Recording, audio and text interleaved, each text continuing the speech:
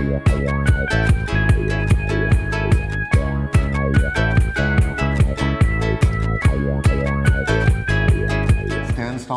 we're at the Hub Culture Paris Pavilion here at COP21. Joining me now is Executive Vice President of the Nature Conservancy, Peter Wheeler. Great to see you. Good to be here. Yeah. Tell us how things are going for TNC in regard to COP and COP21. Well, I think COP's going pretty well. I mean, TNC is a small part of what's going on here, but we have to play our role, and we're glad to. Overall, the mood, we're on Thursday morning here, so we're well into the second week. Yeah. The mood's very good. The mood coming out of the negotiating process, which is the cornerstone of why we're here, of course, it seems positive, although there's still some way to go over the next couple of days.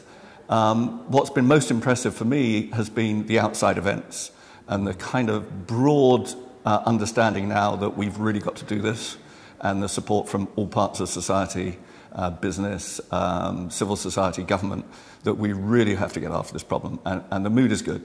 So it feels like the numbers have factored up. So there's this kind of intersection between climate and business and then the finance side. How are you finding that? Well, I think it's come a long way. It's really pleasing. You know, the business world has understood that it can't continue to operate in the old model. We're just running out of stuff. We're running out of room in the atmosphere for emitting carbon dioxide and other climate change gases. We're running out of grasslands, we're running out of fresh water, we're running out of ocean resources like fish and coral reefs and mangroves that protect the coast.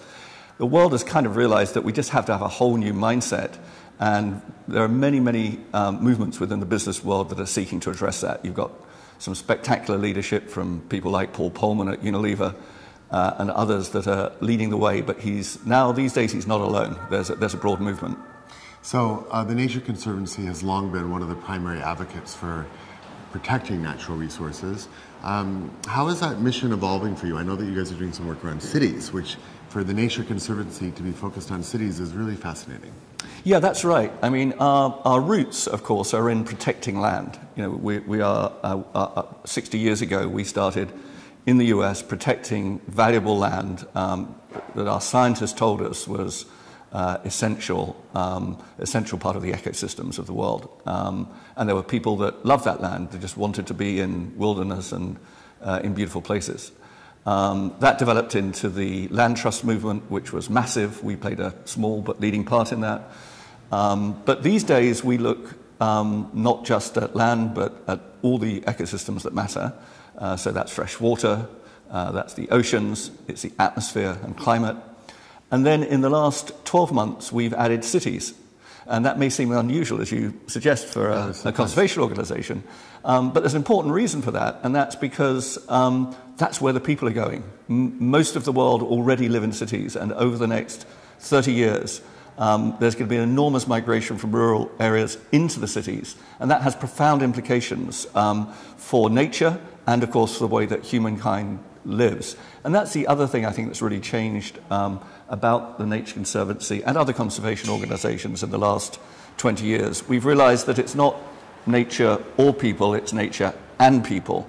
And that interface is all important. If we try to solve the problems of nature but ignore the communities that live in those natural places, we're going to fail, and it would be ethically wrong to even try to do so. Mm-hmm. Likewise, if you're looking at development and looking after people in poverty in developing countries, you can't really do that without an understanding of their relationship with the natural resources on which they depend. They, after all, are the people that are closest to it. So on the one hand, you've got those communities that live close to nature. On the other hand, you've got the mass migration into the cities. So we have to get the cities right. Right, very fascinating. You know, there's been a lot of big talk, and it's kind of scary, a lot of the kind of impacts that are expected and that we're already starting to see.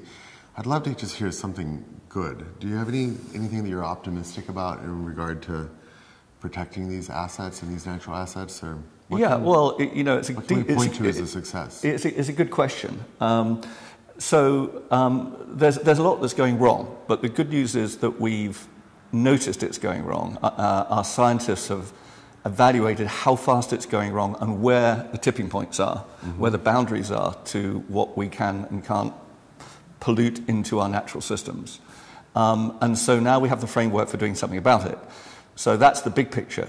At the delivery end, there's some fantastic successes going on. We announced a couple of days ago here of a debt for conservation swap that we've done in the Seychelles. Now, you might say the Seychelles doesn't sound like a big country like Brazil or Indonesia, but it is a very important country in the Western Indian Ocean. And for reefs. Well, for reefs and for fisheries, and there are communities, of course, in the Seychelles that depend upon those resources. But more importantly, the Seychelles is at the center of a massive economic exclusion zone that's its sovereign right.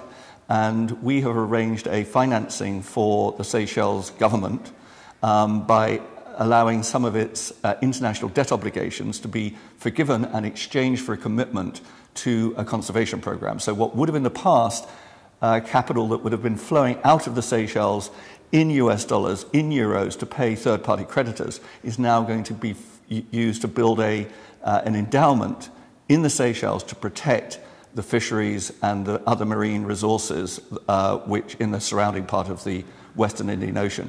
This is a terrific model. That transaction has now been completed, and the hard work of doing the conservation now begins over the next 30 years. But just as importantly, what's being done in the Seychelles is now being there's a prospect of replicating that in many other island states that command such important swathes of our oceans on which we all depend. So this is, we're very happy and very optimistic about this. This is a great example of why I've always loved the Nature Conservancy. That's really innovative thinking. Thank you so much for joining us, Peter. I'm Stan Stoliker at the Hub Culture Pavilion here in Paris with the Nature Conservancy. Thank you very much. Yeah. Thank you.